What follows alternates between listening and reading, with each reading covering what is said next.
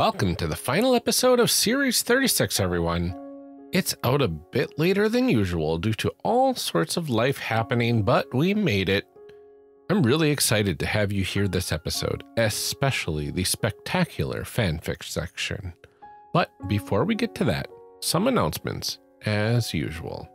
First up, if you've been following my Chimera campaign on Twitch at twitch.chimera.games, you would know that this coming Friday, we will be in the final stages of our horror module playthrough, where we face the unknown and fight a giant kaiju monstrosity, which should be super interesting.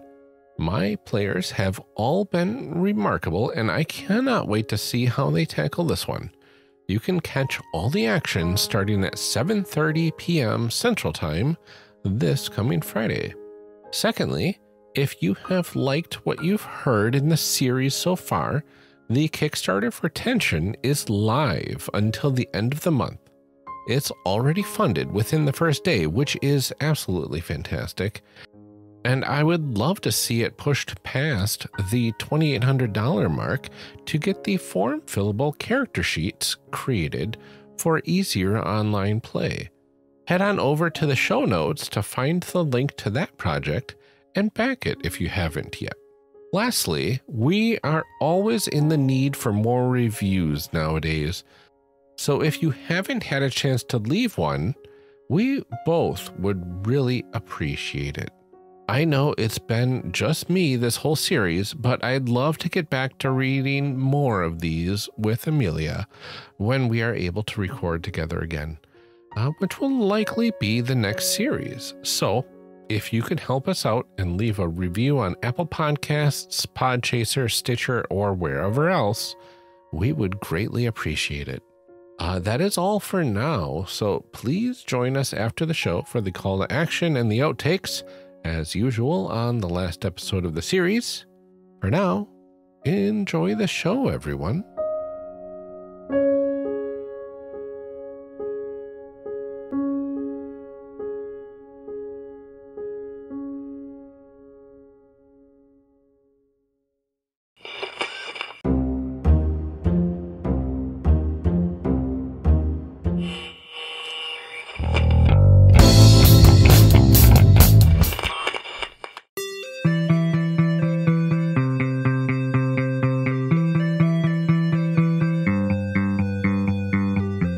Welcome back to our discussion episode.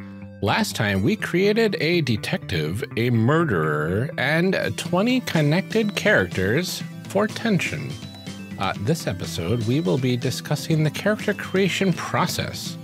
We are very thrilled to welcome back Adira Slattery, designer of this game. Do you want to reintroduce yourself again for everyone at home and tell us a little bit about the main character that you made in our last episode? Yeah, hi, my name's Adira Slattery. You can find me on Twitter at Adira Slattery, and you can get my games at adira.itch.io. And Tension itself, you can get coming to Kickstarter on February 14th. Which should have been yesterday if you're listening to this the day of release. Oh, perfect. Let's hope that it's smashing everything and it's made a bajillion $1 million. And me and Dominique and Francita are getting just piles of money. Yeah. Throw piles of money their way. Mm-hmm. It's fine. Yeah. So the main character that I made in our last episode is the investigator. She is a journalist named Heather. She has dirty glasses and wears a leather jacket. In her pockets are often found empty pill bottles and chewed pens. And she has an obsession with grisly accidents. All right. And, Ryan, how about your main character? Yeah, and I created the killer known as Alexa. She, her pronouns. She is a driven killer, killing for a purpose. And her looks are... she has an easy laugh, a tailored suit, piercing eyes, and fun socks. And her pattern for her murders is she always leaves a flash drive with a cryptic video on it with Alexa's voice narrating. Mm-hmm. Hell yeah. Awesome.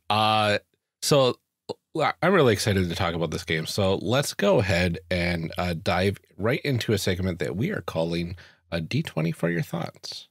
D20 for your thoughts? So in this segment, we want to talk to our guests about their thoughts on the character creation process and how it relates to this system and to other games. But first, we like to get to know our guests a little better before we begin. Now, it has been a while, and I can't remember if we covered this with you when you were a guest co-host. So just in case, can you tell us how you got into RPGs in the first place? Oh, yeah. So when I was 7 years old, I watched this episode of Batman, the animated series, where Batman gets stuck in a maze with a Minotaur, right? Okay. And I thought that was really cool. And I came up with a game around drawing mazes. Me and my friend Holden would play it on the back of worksheets at Hebrew school, where I would draw a maze on the back and I'd put some letters in there. And he would move his finger through the maze. And when he would hit a letter, if it was like a D, it'd be like, oh, you hit a dragon. Or if it was a T, it'd be like, oh, there's a big T-Rex or something. Yeah. The letter would show the first beginning of the challenge. And then we would narrate it out together, the two of us. And then we'd keep going. And I showed this to my dad. My dad was like, oh, this is like this thing I played in the 80s. And he threw the 1983 basic edition of Dungeons and Dragons at me. Oh, wow. And so I played basic D&D throughout elementary school. 3.0 came out pretty soon there. I played that with my older brother DMing for me and my dad. Then I started running games for my friends in middle school. Oh, nice. And I kept playing role-playing games. I searched and found and played every single edition of D&D. I learned how to play chainmail.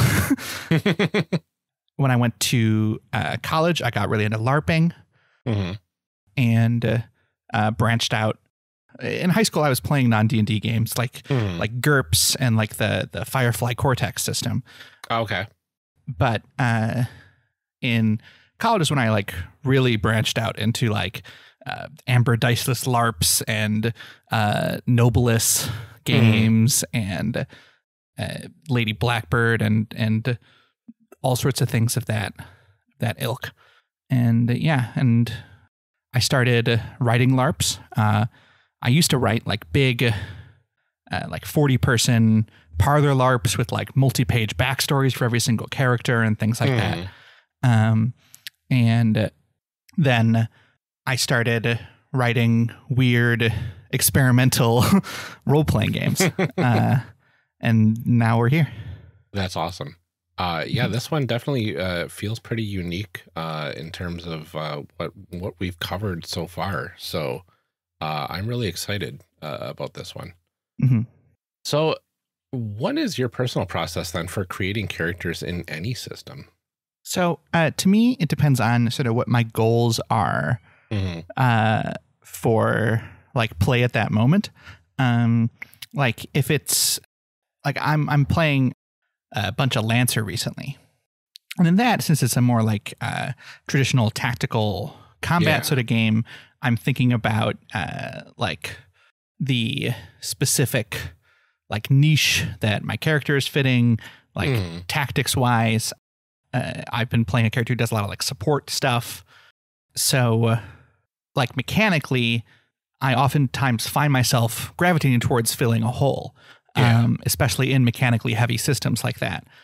And then I just build my character from there based off of like flipping through the lore and being like, ooh, this is a cool thing. Or just being like, I want to like play a shitbag. And then I play a shitbag.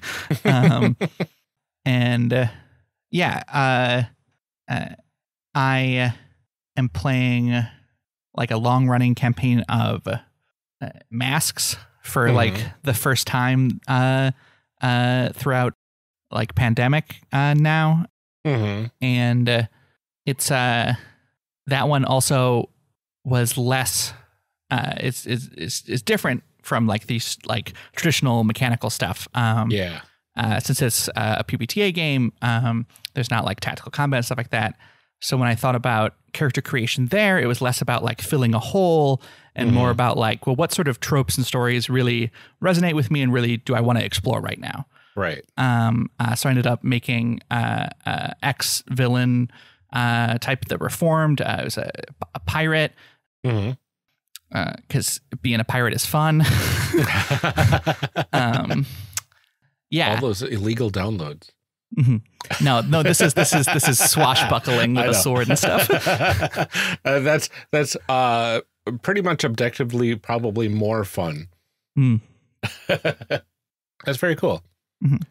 So let's get into a discussion about tension itself then. How do we think character creation in this game stacks up to other systems that we've played and created characters for? So tension in this game and character creation in this draws heavily from the like belonging outside, belonging, no dice, no master style pick lists, right? Okay. So people who have played either of the influences that I mentioned before, Great Games by Jay and by Jammy, or if they've looked at Dream Askew, Dream Apart, they're familiar with that sort of idea of like looking at an evocative list of options and picking from there and sort of building from there. It's designed to sort of like have you hit the ground running and give you a lot of room in play to like jump off of things. Oh yeah, absolutely. Yeah, it was very simplistic. It didn't require like any sort of min-maxing or anything like that. I don't even think that's possible in this game. No. So it's nice because it feels very very relaxed, and the character creation itself feels I want to say low stakes until you get to the part where you realize that you're killing these characters. So having never played it before, having never created characters for it before, I didn't realize that until we were almost done. And then I was like, oh no. Yeah. I love these people though. The literal first action of the game, the killer plays one of the major arcana and that person starts out dead. Oh no. Ooh, okay. We're going to have to do that for our fanfic portion, I believe. So I am very interested to see who gets killed. Yeah. Oh no. Oh, that's so sad. But yeah, my goodness, low stakes until you know. And then it's kind of, it still feels like laid back. You know, it feels like, okay, we're just creating a couple cool NPCs and figuring out how they relate to ourselves and relate to each other. I really like that.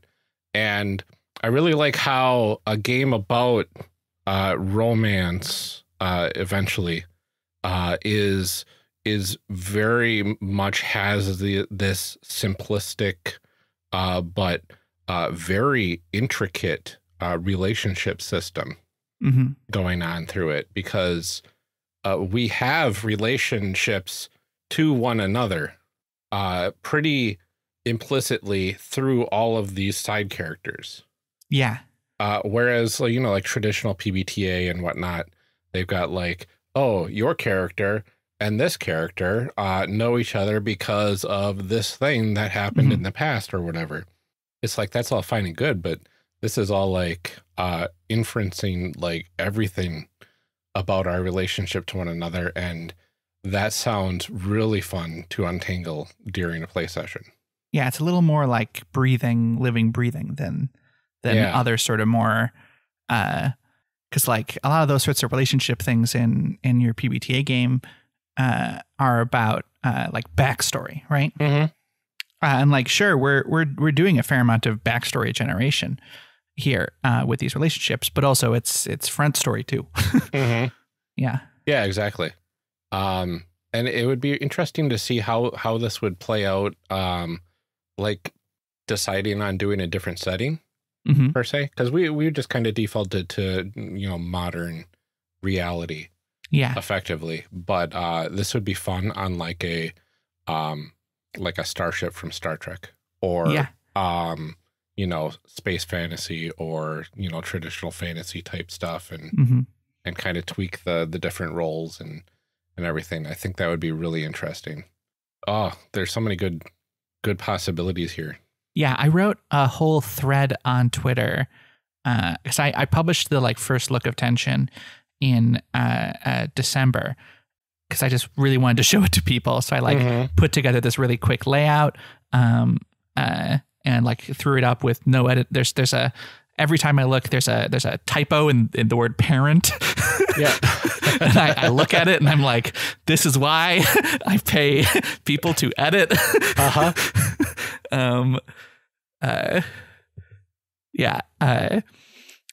But when that came out, I made a whole thread that was like all of like different things that you could like make hacks of for Tension that were like calling out some things. And yes, here we go. Ooh.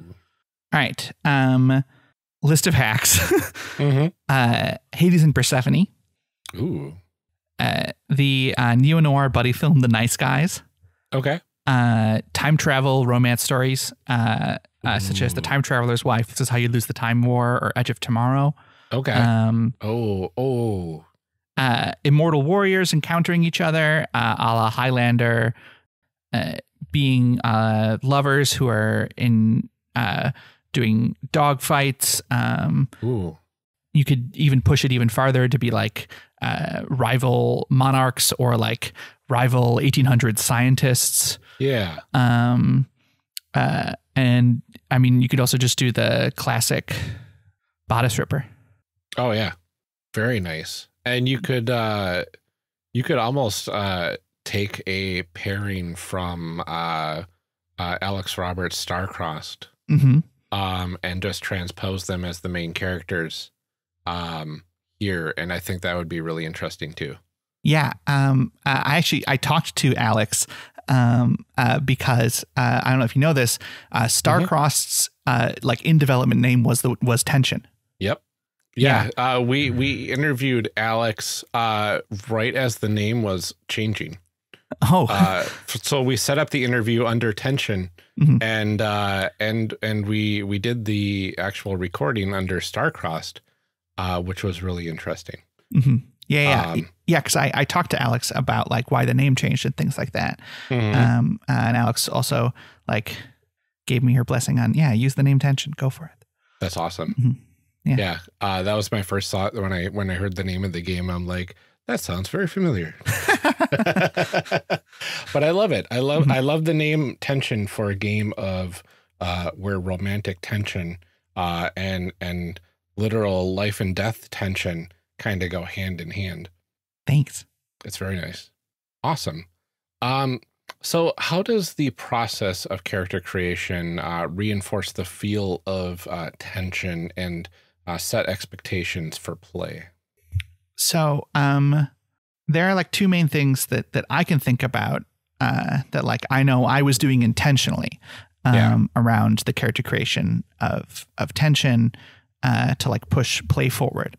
One of them is the different options in the look section. I briefly mentioned the killer is a peacock in the last episode. And I thought so hard about the look and also the pattern and obsession sections. But look sort of even more so to like trying to like push forward this like sort of view of this character, right?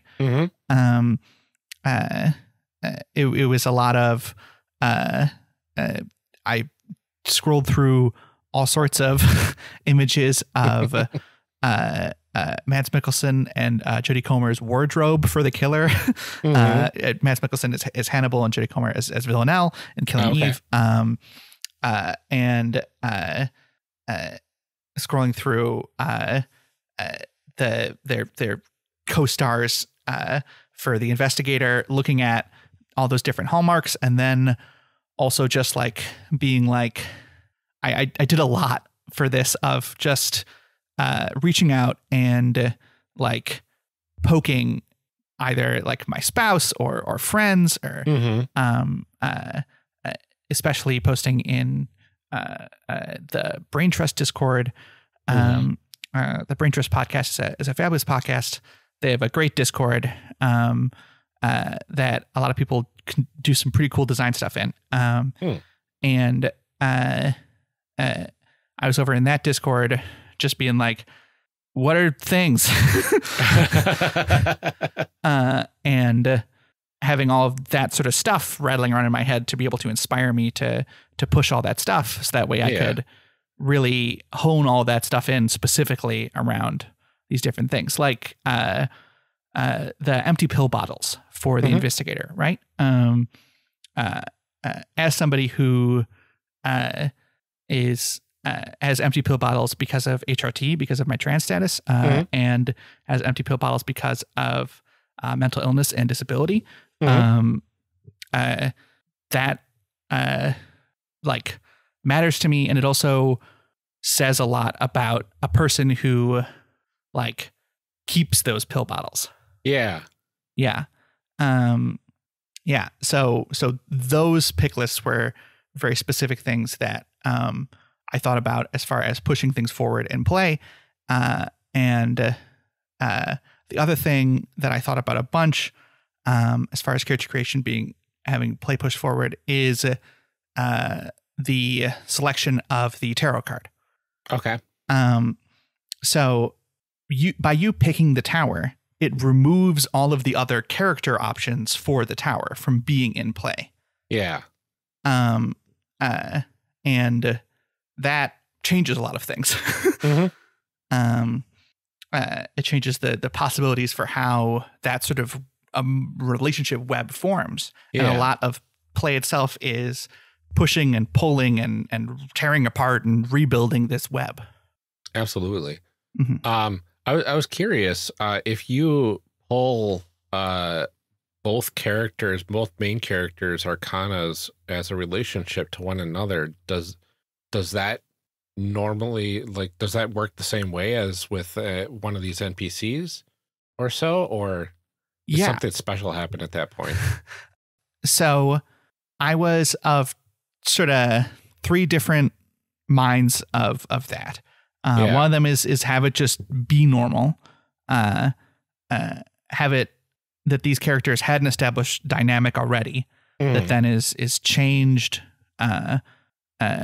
by this encounter that like goes forward and shows that they now know these things about each other. Right.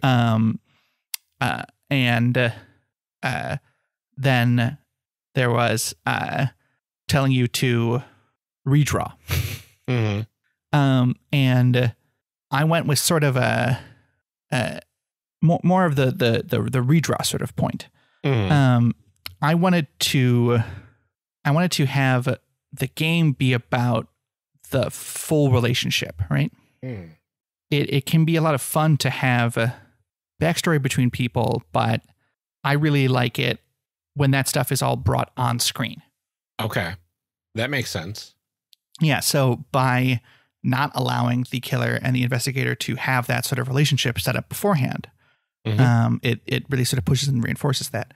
Now, that being said, somebody who's listening to this and disagrees with my reasoning can, of course, change it. You have that option. Yeah. Yeah. No, I really like that. I like the thought that it's through all these auxiliary relationships that your webs, your orbits kind of start interlacing with one another. Yeah. And it makes it feel a little more serendipitous. Yeah, absolutely. Yeah. I really like the way that it works out this way. Gosh. Yeah, it definitely could work the other way, but I like this this option as well. Goodness. And I really like now knowing that these characters are going to die, or at least probably a good amount of them. Yeah. I don't know if I would approach it differently, but I might on a subconscious level, right? Because I know that my expectations of play are going to be, I'm going to create these darlings and we're literally going to be killing them. Yeah. Which is really fun. Especially when you read through and you state pretty succinctly that this is kind of a dark humor sort of story that we're telling. This isn't supposed to be like grim dark or anything like that. Yeah. You're supposed to have a lot of fun with the murdering and whatnot, criminality of it all, right? So I think it definitely does set that sort of expectation. Yeah. Right. Especially when you're creating some really cool, femme fatale grandparents. Yes. Now, because also the interesting thing also to the point of characters dying and things like that is that since you're like drawing cards from a deck, you might not even draw the card for a character to show up in a session. Yeah. And someone has to show up for them to die. Okay. I mean, that makes sense. So it's pretty, oh my goodness. Yeah. So some of the ones that you love could go, and the ones that you're not so, you're like, I could deal with this person, biting the bullet, so to speak. Yeah. Once a character is introduced into a session, they don't get like discarded after the scene they're in. They hang out in a little tableau in front of the players. You pass it to the other player unless the ensemble is there. Then the ensemble just starts hoarding all of them. Yeah. And they just start popping up in more and more and more scenes throughout like that episode. So there can be characters that you might not like. You might be like, I could take or leave, like the workout buddy. But then the workout buddy shows up in like 3 or 4 scenes, and it starts building all of this whole thing. And it's now you can't live without them, and then they aren't there anymore. Yeah. And also to that end, dead characters. You can do little flashbacks with them. Oh, fun. All of the dead characters hang out in this little sepulcher. And you can flip them face down to like have little flashbacks about them. Oh, very cool. Yeah. Oh, that's really neat. Awesome. Yeah. So even though you might be killing your darling, they're not being fully removed from the story entirely. Right. There's also a mechanism for if you're playing in a campaign to reveal that someone who you thought was dead wasn't. Oh, fun. Nice classic soap opera or telenovela move there. Exactly. I like that. All right. So what do you think? I ask this of everybody, and I get the most joy out of asking the developers of the game this question. What do you think is one of the biggest flaws of character creation in the system, and what do you think is one of the best parts? Biggest flaws. I think there's just a lot of writing. Yeah. Like it's so many names. Yeah, there's so many names, there's so much writing. There are like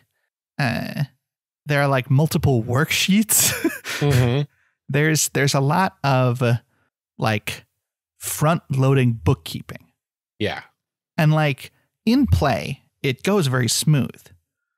But it definitely can feel very daunting on the character creation side. And it can lead you to like rush, or to be like, well, I don't know if it's worth it to go through all the trouble of making 22 people. Right. Yeah. So there's definitely a bit of a climb at the start. Yeah. No, I can definitely see that. I did enjoy creating all those people, just because, I mean, character creation cast. That's what we do, right? Exactly. Yeah. And I really do enjoy naming people. And it wasn't as bad as I thought it was going to be, you know. Thank you. Which is nice. And I think for me is these are and I know this would come through in play. These are very almost two-dimensional characters, side characters that we're creating, and I'm sure they get, you know, another dimension in play. Yeah. Right. But just going through the character creation system, I think the two-dimensionality of it is it's not really a flaw. It's just a I almost want it to be longer. Oh yeah.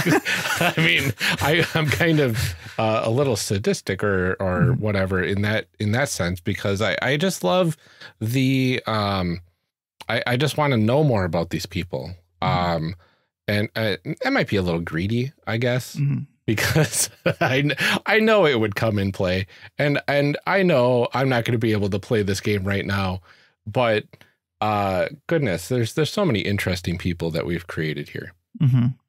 But what do you think is one of the best parts then?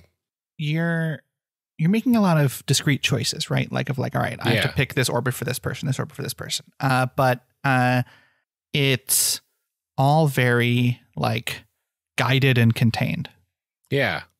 When you're picking your character, you never have to do any amount of picking moves from a list, right? You just get all of them. When you're looking at all these different orbits, they are these tropes, right? Yeah. And one of the things that I really like the best about tension character creation is that you can make a lot of really cool, complicated stuff. Yeah. There's this French game, René Le Jeu de Romantique. René, I haven't said this out loud and not typed it in so long. René de la Jeu Romantique. My French is atrocious. It's severe apologies to any French person hearing me. Or anyone who even just took French in high school. Yeah. René Le Jeu de la Romantique. Yes, that is the name of the game. Okay. There you go. And in it, you play generally weird, crazy nobles. You're trying to get married. You have stats like rage and despair and things like that. And when I would run this for friends of mine, I would always try and make this big family tree, right? Yeah. And it sometimes failed spectacularly trying to do that. Yeah. But I have yet to not saying it's impossible, 'cause obviously, but I've yet to see somebody go through and make all of the characters in tension and not at least have a good foundation to go forward from. Right. When we finished this process with all of these pairings, one of my first thoughts was, I'm going to need a murder board to keep track of all the which is very fitting for this type of game, honestly. Yeah. And I'm sure it probably exists, but I would love if anybody wants to give a shout out to me about this. I would love to have a resource where I can input a bunch of names and relationships and just have it auto create a murder board for me. I think that would be really slick. That would be super slick, especially for a game like this, because my goodness, I have a 5-player PBTA game that I'm running. And I did a relationship web. Every player was connected to every other player. So it was 4 connections per player. Yeah. And that was messy as heck. This is just next level. I have some programs that I use for database diagramming. Ooh.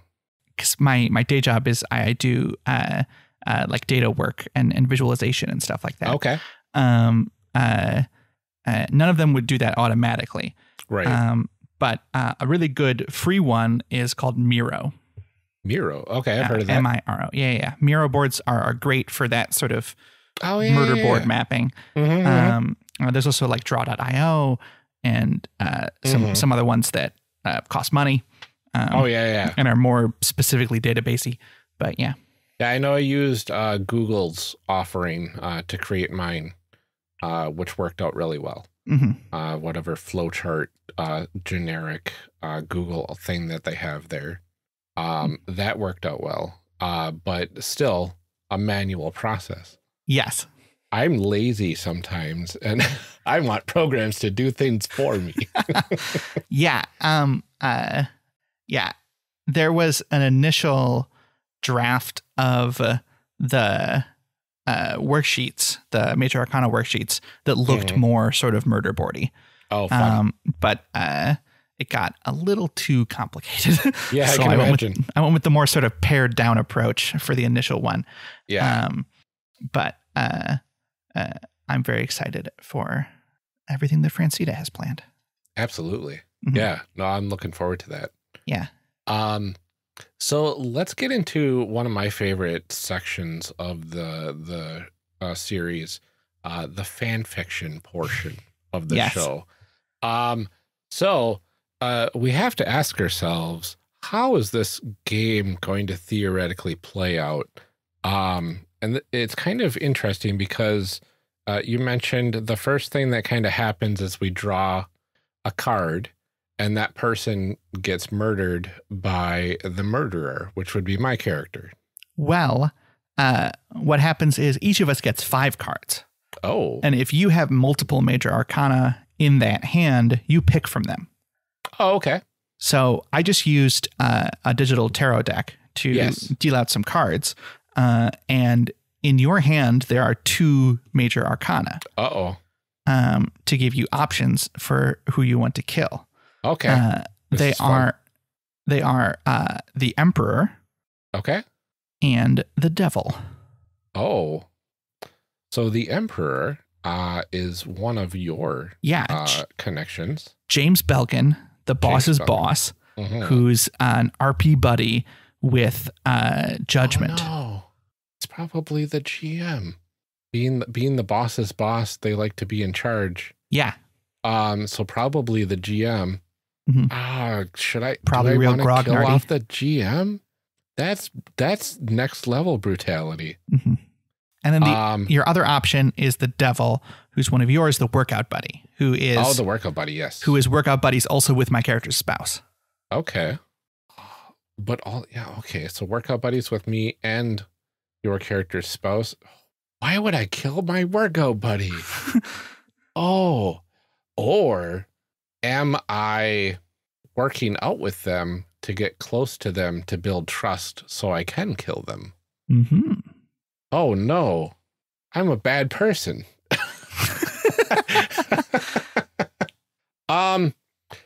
Let's go. Oh goodness. Let's go with the workout buddy. Okay. Charlene Diego. Poor Charlene. So if we were playing, that card would be put up in the sepulcher and we would mark the area of that character's bit on the worksheet with a little exclamation mark to show that they're dead. And you would narrate like how and perhaps sort of why they died, but ultimately this is someone you killed. Yes. And then after that, I would play a minor arcana from my hand that would sort of display the tenor of how I found out about it and how I became involved in it. Oh, interesting. Which would be based off of the associated moods with the suits. So we have coins, which is associated with obligation and bureaucracy and excess and uncertainty. Cups, which is like introspection and sadness and yearning and connection. Swords is misfortune, wrath, decisiveness, power, and wands is inspiration, intuition, revelation, and passion. Oh, yeah, goodness. So I'm imagining that my character needed to take out the workout buddy, Charlene. Gosh, because my character's drive is that there's people in the world that need to be taken care of, to put a PG spin on it. Sure. And in order to better society as a whole. Interesting. And so there is a like a list-ish of people that I have calculated Okay. that if they were to you know, cease to exist within the world anymore, things would get better. Maybe not right away, but over time.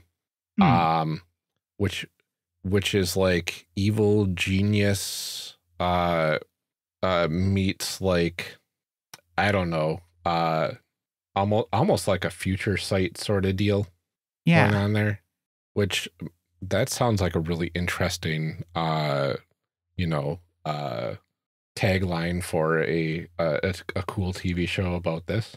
Yeah. And I mean, nobody said that we couldn't be a modern setting and you could be a wizard. Exactly. Yeah.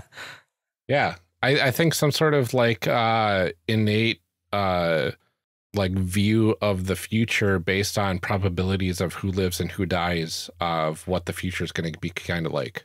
Interesting. Yeah. Okay. So I'm thinking that this person, this workout buddy, eventually would, let's just go weirdly butterfly effect here, saying they eventually would have ruined someone's day, which would have been a complete stranger's day, which would have cascaded into like, I don't know, some sort of like weird like multiple step thing that would have either crashed the stock market or you know, something like enormous, right? Something really bad. Yeah. I'm thinking that along that sort of lines, right? Yeah. So I had to pick the lesser of two evils. Mm-hmm. Oh, So then you had to kill your friend. Wow. I had to kill my friend. Yeah. Neat. Okay. Yeah. So That escalated quickly. yeah, I have the Page of Cups in the hand that I dealt to myself, which is what I would play to talk about how my character got onto the thing, which is through my spouse, right? Yes. My spouse and this person work out. Maybe my spouse is the one who discovered the body. Oh. But yeah, lots of sadness. Yeah. And that would then spiral into my character trying to look into your character. Yeah. Because we would have the first thing that you do is you play out a totally mundane encounter, like standing in line for coffee together. Yeah.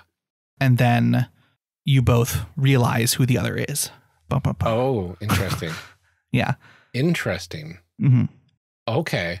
So is it a matter of like your character knows I did it?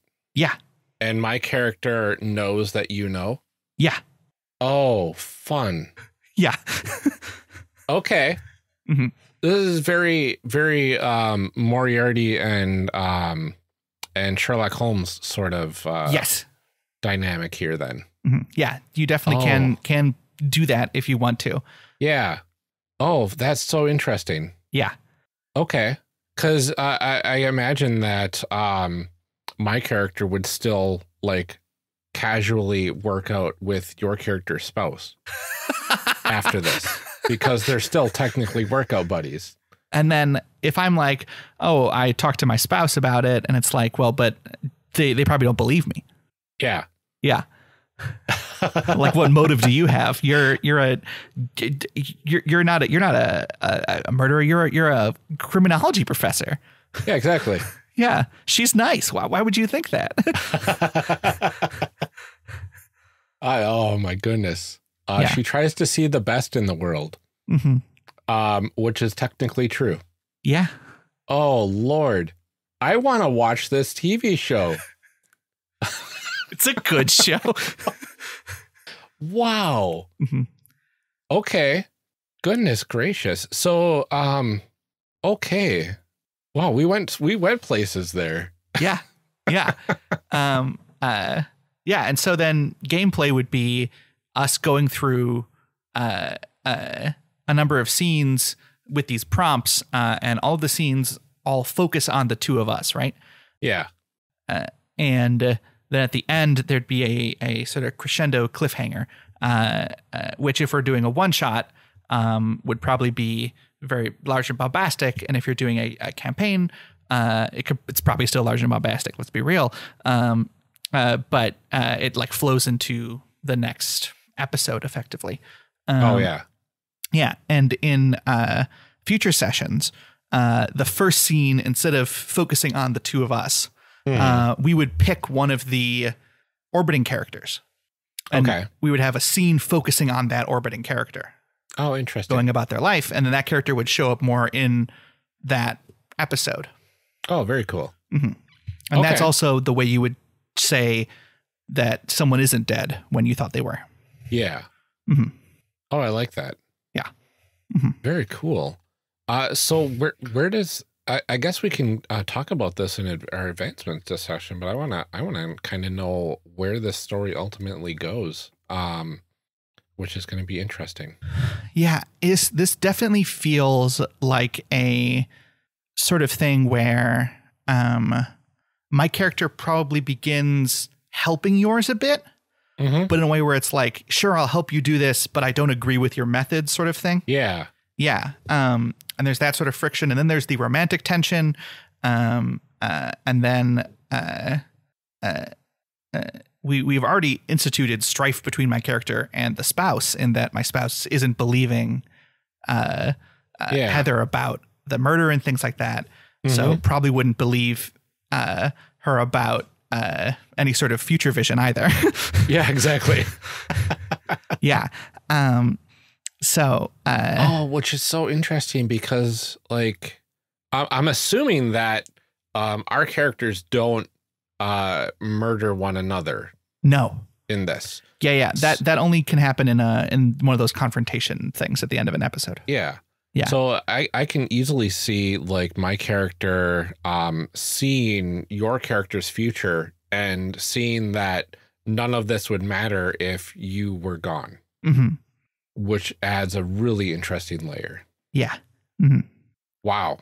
Once you're in, you got to go all in. Exactly. Oh, wow. Okay. Very cool. Let me get back to my notes here. All right. I think that's a really good amount of fanfic that we have started here, and my brain is just teeming with excitement for a show that will never exist, probably. Well, maybe we can get somebody to pay us to do an actual play. Oh, there you go. All right. Well, let's go ahead and get into our advancement discussion and take it up a level. Take it up a level. Take it up a level. In this segment, we normally cover character advancement and growth in the system, but this game doesn't appear to have any sort of character advancement. So instead, can we talk a bit about how the story advances through play? Yeah. So I briefly talked about this before, in that we have the encounter in the very first session. That mundane encounter.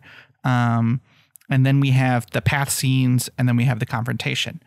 And then in later episodes, we have the opener, the thing that focuses on one of the side characters. And it's even, I was thinking a lot about TV shows, right? Like, this is a game heavily pulled out of my love for 2 TV shows. Yeah. So thinking about the opener, it's you have the open, and then it's title card, and then game. Yeah. But how the story progresses is basically action is always rising throughout play. Okay.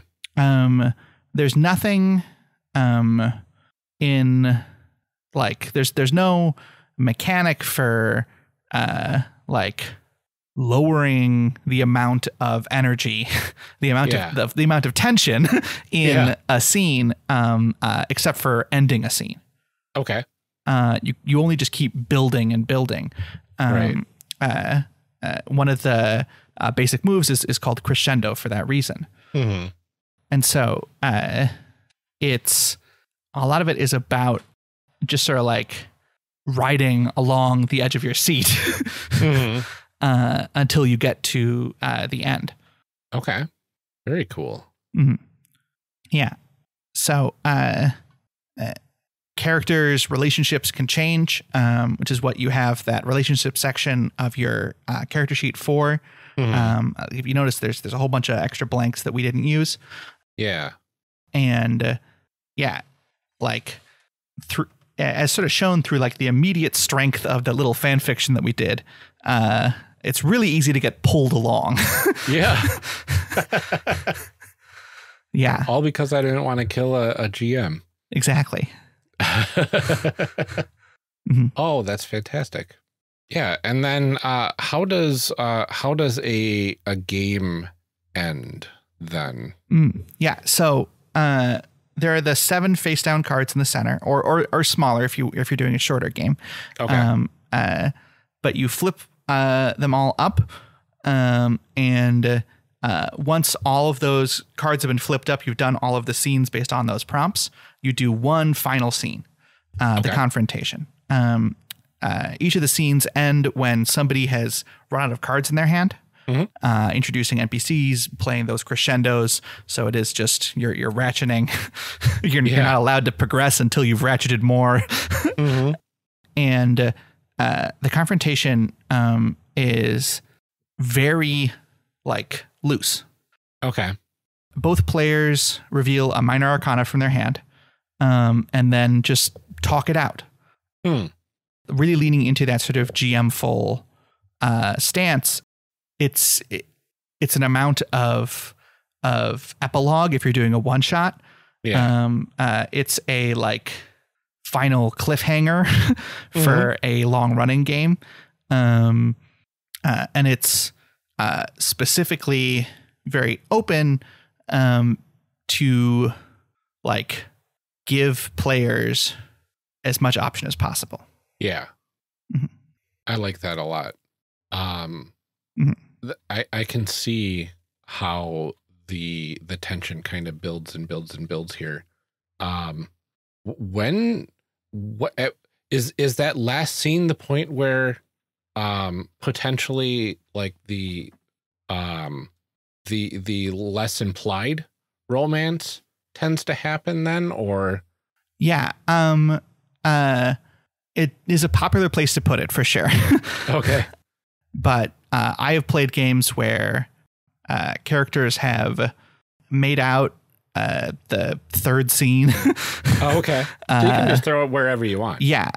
Yeah. I had a game where the characters had sex the last path scene, mm-hmm. and then the crescendo confrontation at the end was sort of like the epilogue, like, oh, interesting. What now? Like what was the fallout of all of these actions? Yeah. Mm-hmm. Oh, that's really interesting. Yeah. Mm-hmm. I really enjoy, especially with the stuff that we kind of put down for our characters and mm-hmm. our just wild idea of this future butterfly effect site, mm-hmm. And having these characters falling for one another, mm-hmm. And kind of the quote unquote good guy, mm-hmm. kind of skewing towards the quote unquote bad guy. Yeah, you mm-hmm. know, and in an attempt to do something for the greater good. Mm-hmm. Which, it's just so wild. Yeah. Yeah. It's also interesting because like the pace of the romance is like fully controlled by the players, right? Yeah. There's no like I write a lot of games that involve kissing and all of that. And in a lot of those games, there are like explicit like, and now is when you do the thing. Yeah. But in Tension, it's much more like up to the story that you're telling. Yeah. It's less restrictive. Like if you're doing a slow burn enemies to lovers sort of thing, shout out to people who read that. I obviously don't know anything about any of that. Then you have the option to do that. Yeah. Yeah. Oh, that's good. Mm-hmm. Oh, goodness. Yeah, I really like that. That's in your control, and you can go almost full star-crossed, I guess, and not have that sort of hit until the very end. Yeah. Or just go full in on it from the get-go. Yeah. And upend these fine folk slaves. Yeah, if the people playing want to have the two main characters rip each other's clothes off in the first scene, go right ahead. More power to you. Yeah. Exactly. Yeah. Oh, goodness. I really love everything that we've been talking about in this game. I'm really excited for this Kickstarter. Can you tell us a little bit? Is there anything special that we want to keep a lookout for on this this Kickstarter? So there is a deluxe tier. Okay. And I will sign the zine, wipe my tears with it, sleep a night with it under my bed, and put on some bright lipstick and kiss it. Oh, wow. And I will also take one of the major arcana from one of my personal tarot decks and write a bespoke poem on it. Oh, wow. Yeah. That sounds very cool. That's a very personalized tier at that point. Yeah. Bespoke is maybe a little strong, but unique, you know. I will probably internet stalk whoever backs those. just to warn you. In a good way. Yeah, because I'm writing a poem for you. Exactly. But I also might just write you a more unique thing about my own personal relationship with that tarot card. I like it. Yeah. That's very cool. Yeah. Yeah. Nice. Well, I'm very excited. I know the Kickstarter just started yesterday. If everything goes according to plan, hello, future us. Yeah, future us. So let's go ahead and wrap things up here. Is there anything else that you want to say about Tension before we head out? The game means a lot to me. And I am overjoyed that I got the reception that I got that pushed me to have this be on Kickstarter. Yeah, absolutely. Yeah. Yeah. It's very cool. Yeah. And I am like ecstatic about the art and layout that Francita Soto is doing. It's fabulous. Dominique Dickey is doing the editing, dealing with all of my terrible spelling mistakes. And their touch on the game will make it obviously better. Yeah.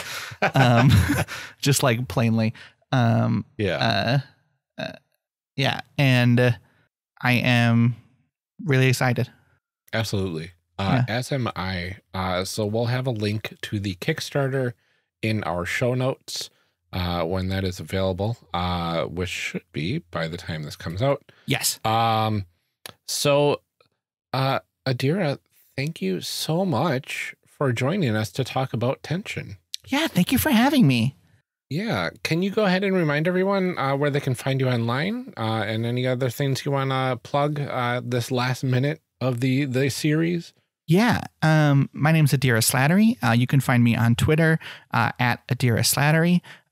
You can get my games at adira.itch.io. You can back Tension on Kickstarter. And you can give someone a hug. Yeah. Yeah. Especially yourself. Yes. Treat yourselves. Whoever's listening, you deserve a hug. Give yourself one. Yeah. Yeah.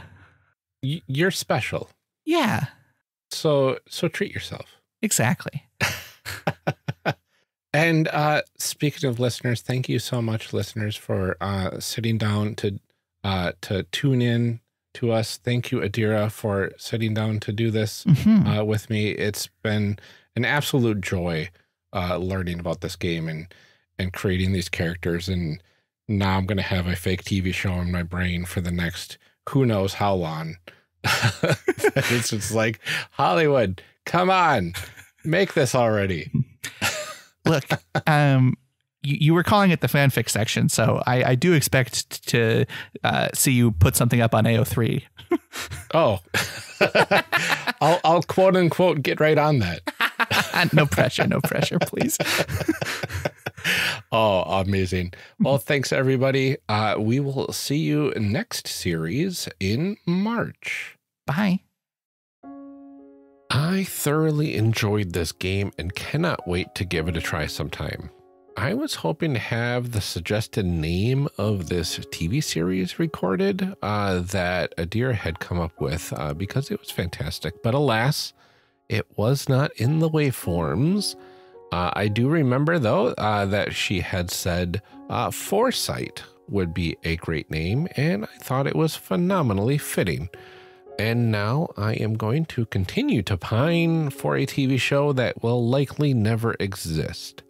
But before we head out and get to the outtakes, just a few reminders.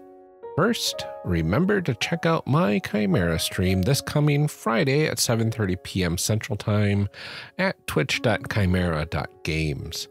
We are having a lot of fun in the horror module, and things have not let up since our heroes fell into the Lost Undercity. But we are so close to the end to a point where they can actually relax with one another for a session. I'm very excited for that. Another reminder is to check out Adira's Kickstarter for Tension, which is linked in the show notes. And finally, if you have a moment after this episode, feel free to leave us a rating or review on Apple Podcasts, Podchaser, Stitcher, or the like, and help us out in the rankings to help even more people find the show. Also, these reviews really make us feel great every time we read them, and that's absolutely something that we both need right now. So feel free to leave a review for us and help lift our spirits. It'd be really helpful. I think I'm going to keep it fairly short for the time being, since life has been lifing at us hard lately. So enjoy the outtakes and have an excellent week off, everyone. Take care of yourselves, stay safe, and keep making those amazing people. We'll see you next time.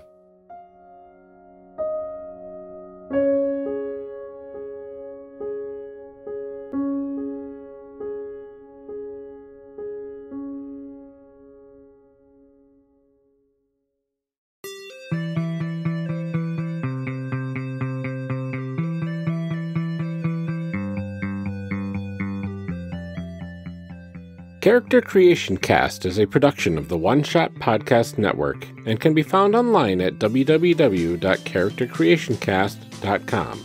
Head to the website to get more information on our hosts, this show, and even our press kit. Character Creation Cast can also be found on Twitter at CreationCast or on our Discord server at discord.charactercreationcast.com. I'm one of your hosts, Ryan Bolter, and I can be found on Twitter at Lord Neptune or online at lordneptune.com. Our other host, Amelia Antrim, can be found on Twitter at Ginger Reckoning. Music for this episode is used with a Creative Commons license or with permission from the podcast they originated from. Further information can be found within the show notes. Our main theme music is Hero Remix by Steve Combs and is used with a Creative Commons license. This podcast is owned by us under Creative Commons. This episode was edited by Ryan Bolter. Further information for the game systems used and today's guests can be found in the show notes. If you'd like to leave us a rating or review, we have links to various review platforms out there, including Apple Podcasts, in our show notes. Also, check the show notes for links to our other projects. Thanks for joining us, and remember, we find that the best part of any role-playing game is character creation. So go out there and create some amazing people. We will see you next time.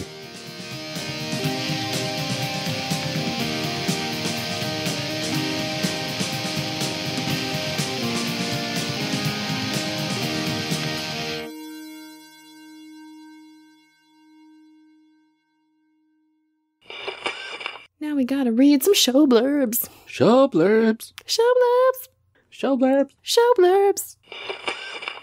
Character Creation Cast is hosted by the One Shot Podcast Network.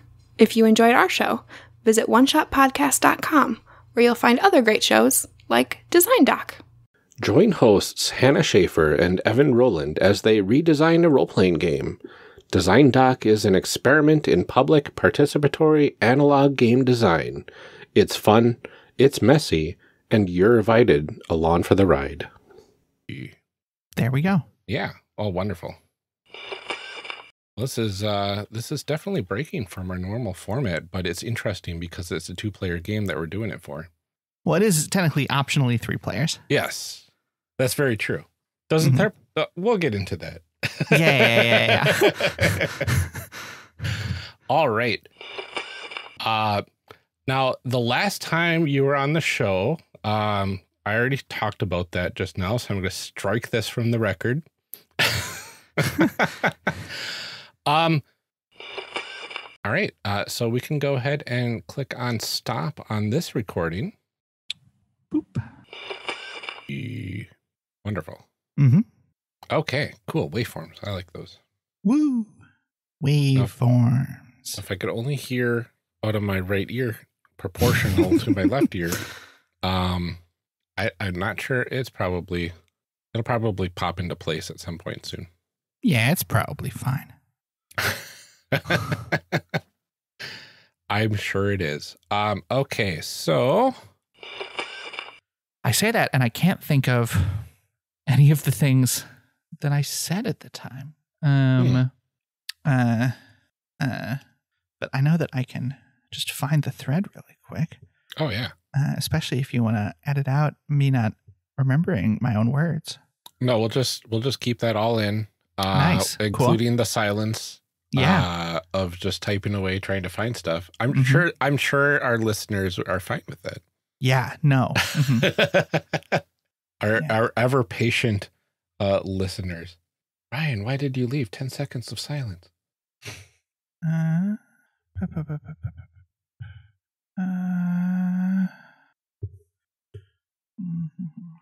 haven't used the advanced. Wonderful. All right, so we can go ahead and stop our recordings.